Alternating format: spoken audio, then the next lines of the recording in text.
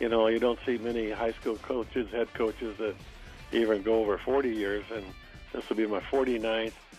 And the other part is that, I think I mentioned before, but my daughter Tana had hit me up about 6 years ago to stay and coach her son, my grandson Jaden, which I did. And my daughter-in-law was there, said, well, if you're going to do that, you got to stay for Cade. Noah Andrews is a very, very athletic kid with good speed, and so he's kind of, he's always been a free safety since a sophomore. He's a tremendous punter. He kicked like 30-some into the end zone last year. So in all three phases, he can be a really big factor. We returned our two guards, Jason Hari and Adam came back, and both of them have been doing well. And the good players we've had, hopefully the big thing is that we didn't just help them on the football field, but we helped them, handle things later in life, whether it's their marriage or job or whatever it might be, as far as the creed that we teach them.